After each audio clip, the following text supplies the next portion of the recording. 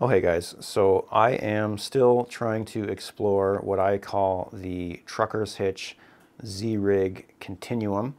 If you remember, we have looked at both the trucker's hitch and the Z-rig are essentially trying to do the same thing, which is to generate a 3-to-1 mechanical hauling advantage on a rope between a load and an anchor. On the far end of the spectrum is the trucker's hitch, which is very low tech, very low gear, high friction, doesn't even come close to generating the 3-to-1, even though it's set up in the same basic form as the Z-rig. The Z-rig is on the other end of the spectrum. It's very gear intensive, high tech solution, and it is the way that we would most closely approach a proper 3-to-1 hauling system. Okay, so if I want to use a trucker's hitch, let's say I have a quick mechanical advantage setup at work, and I don't want to haul all the gear out. I just want to set up something quick, but I do have one pulley. So the question is, where should I add the pulley into my trucker's hitch to provide, to give me the maximum efficiency to increase my pull with the trucker's hitch? So I put up a video the other day. I was not happy with it at all. And so it sent me exploring. It sent me down a rabbit hole looking at this issue. And I think I found an answer for you guys.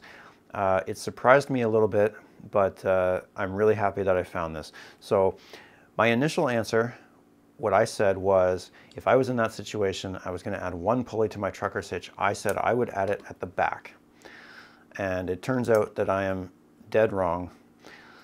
And I'm going to try and show you why you should always add your most efficient hardware closest to the input leg of your mechanical advantage system. So the answer that I found for this comes from a YouTube channel called the Rope Access Channel. And there's a guy there named Alex, and he has a good video explaining this. Now, in his explanation, he's talking about a Z-rig, but as I say, the Z-rig and the trucker's hitch are very closely related. So his answer is just as applicable for a trucker's hitch, okay? So if I was to add a pulley at the anchor end, so again, I would refer to the anchor end as the back of my hauling system and the load end here as the front, because I'm pulling against my load. So I always think of it as back and front. So if I was to put my, well, first of all, anytime we have a pulley where my ropes are oriented 180 degrees, all pulleys have an efficiency rating, right? So a decent pulley might have an efficiency rating of, let's say, 90%, which means that at 180 degrees, whatever input force I put on the one leg, approximately 90% of that will be transmitted to the other leg, and the rest will be lost to friction, right? That's how all pulleys work. Now, Alex uses the math that that as compared to a pulley, when you run your rope through a carabiner can be thought of as approximately 50% efficient, meaning whatever I put on the one side, I'm losing about half of it to friction, and only half is getting transmitted to the other leg of rope. Okay.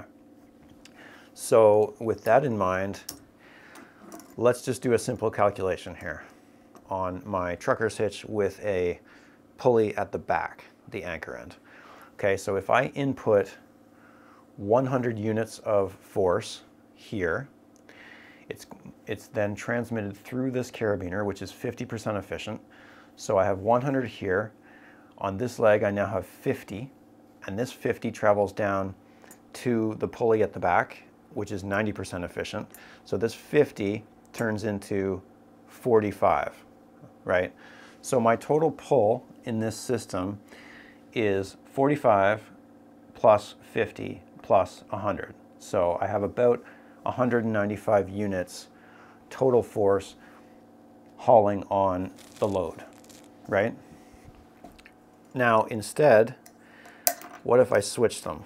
So what if I took my pulley, I went back to a carabiner here at the back, and I put my pulley up front. In this situation, if I'm pulling with 100 units on this side, a 90% efficient pulley gives me 90 units here, and then this 90 travels down to the carabiner where it's cut in half to 45, right? So now my total pull is 45 plus 90 plus 100, so 235, right?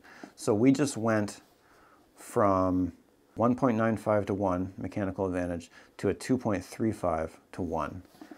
And that's because you can think of this as a chain where my input force, again, is traveling through this chain, and each time it goes through a link in the chain, it gets cut down.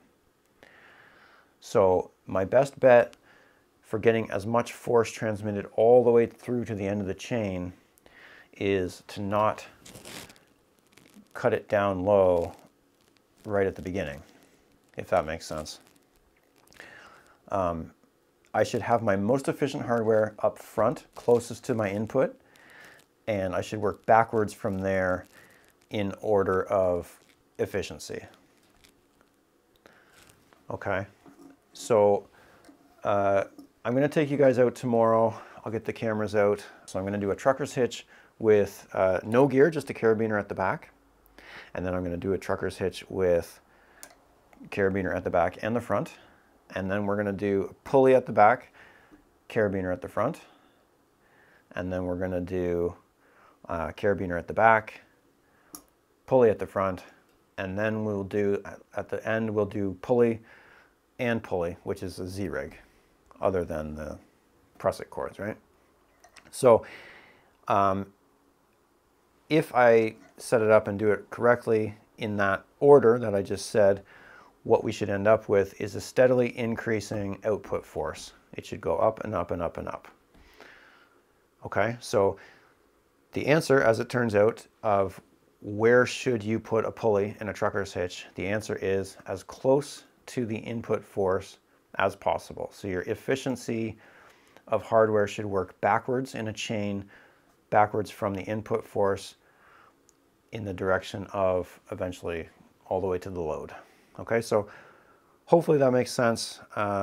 Alex on the Rope Access channel explains it much better than I do. Go check them out. They have a lot of good videos that you might be interested in, as I am. All right, so until next time, climb high, work smart, and read more.